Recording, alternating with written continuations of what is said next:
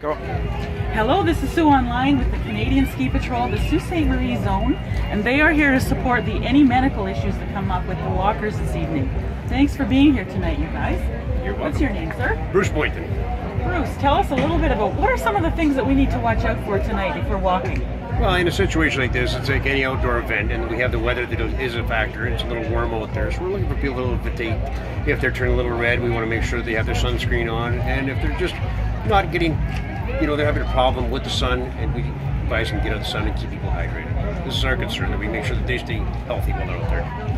Hydrate is the name of the game tonight. Hydrate and sunblock. Hydrate and sunblock, right? I probably should have a hat on, actually. That was the next thing I was going to tell you. Yeah. Does everyone want to?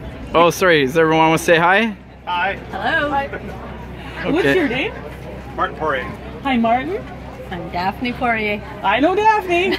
Rachel Poirier. It's a family affair here tonight. Way to go. The family that first aids together, stays together. Exactly right. Well, thanks for being here tonight, you guys. I noticed that you're at other events too, aren't you? You come to different things going on in the community.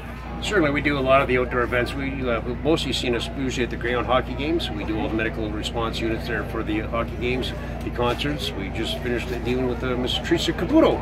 Oh. So, and we also do Rotary Days, and we do some triathlons. We feel that anytime you have people together, you need somebody there just in case. And this is one time we hope we do nothing. It's like a warm blanket being wrapped around you. There you Thank go. you very much, Canadian Ski Patrol. Thank you very much.